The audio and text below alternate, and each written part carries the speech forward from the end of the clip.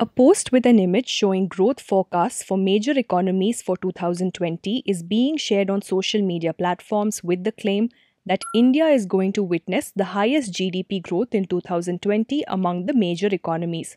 The image cites the International Monetary Fund or the IMF as the source for these projections. So, we searched for these numbers on the IMF website and found that these projections are taken from the World Economic Outlook report, which was released in April 2020, estimating the growth of countries in the wake of the COVID-19 pandemic. However, in another report that came out in June 2020, the IMF released revised estimates.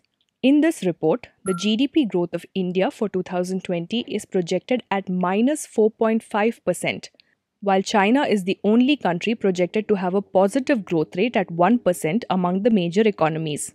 With this, we can tell that the growth projections in the post were indeed made by the IMF, but these projections are not the latest ones.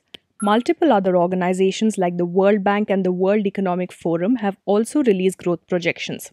In one such World Bank report released in June 2020, India's growth rate for 2020 is projected to be minus 3.2%.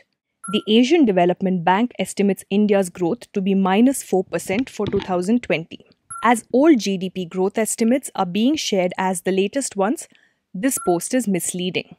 When you come across a piece of news that seems too ridiculous to be true, don't leave things to doubt. Run searches on Google and Yandex and weigh out the true and false of the situation for yourself by looking at the facts. But first of all, before you hit that forward button, pause.